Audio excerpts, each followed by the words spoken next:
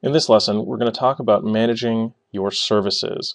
The services which we've just installed occasionally need a bit of management. That is, you'll need to tell them to start or restart or reload their configuration files or, God forbid, stop. You'll also want to enable or disable them at boot time, which is not related to starting or stopping them in the moment.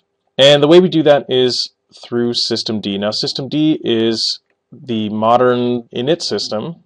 You'll need to learn how to use it regardless of where you go or really which types of Linux systems you work with. Some distributions are still in the process of migrating to systemd, so I'll show you the systemd commands, which are sort of the future, and just in case you find yourself on a system that does not have systemd commands available, that is the systemctl command and the journalctl command, I'll show you how to use the older init system syntax, which is usually wrapped in a service command, so you can say service. You can see that these are roughly equivalent to the ones here.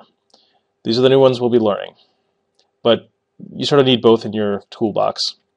Okay, so systemctl is the command which systemd gives us to manage our services, and journalctl is useful as well, although we'll be covering it less thoroughly, and that's to manage and parse your logs, the application logs, system logs, etc. So here's a few sample systemctl commands. So here we're just saying, the first one is, please get us the status of the MySQL service. Let's see what that looks like in real life.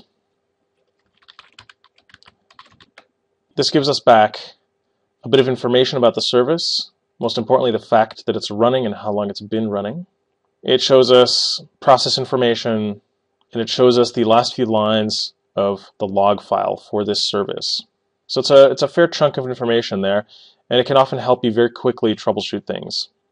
On the right here, I've got a terminal that is running a non-systemd version of Ubuntu, that is the really old long-term support version. Just to prove this, you're going to see systemctl command not found. So instead, we'll use that service command I mentioned.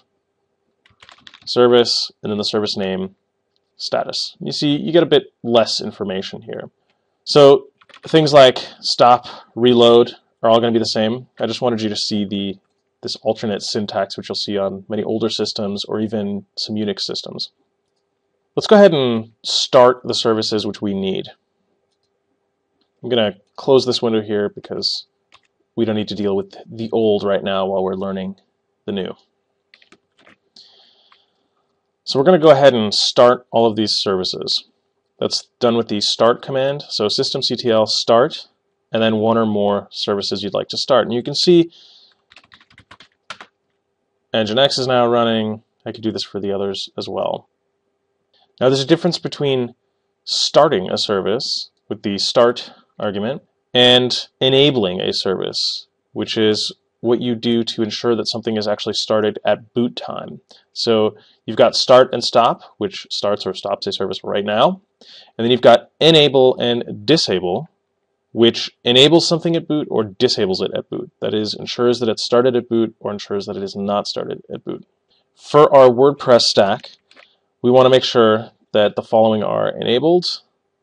So the command is systemctl enable MySQL, our database, Nginx, our web server, PHP FPM, which is how the web server is going to talk to our programming language interpreter, and Monit, which will be our monitoring program. All of these things have now been enabled, which means that should something happen, should your server go down, should you need to reboot, these things will come back up automatically. Just to give you a theoretical overview of the most common systemctl commands which you'll be using, you've got the format here, systemctl, then command, and then your service or unit. Systemd calls these units. You can pass it enable, so systemctl enable some service, some unit name, disable, start, stop, reload, which is a very useful one, which means you'll reread your program configuration files without actually killing the process. Restart is a hard restart of the process. In terms of things like web servers, this means the web server would go down while people are still connected to it. With a reload, it's a much nicer way of doing that because you're not actually terminating anybody's connection. And what you just saw, status. Status, start, enable. These are the most common ones. Here are a few common journalctl commands, that is, log management commands.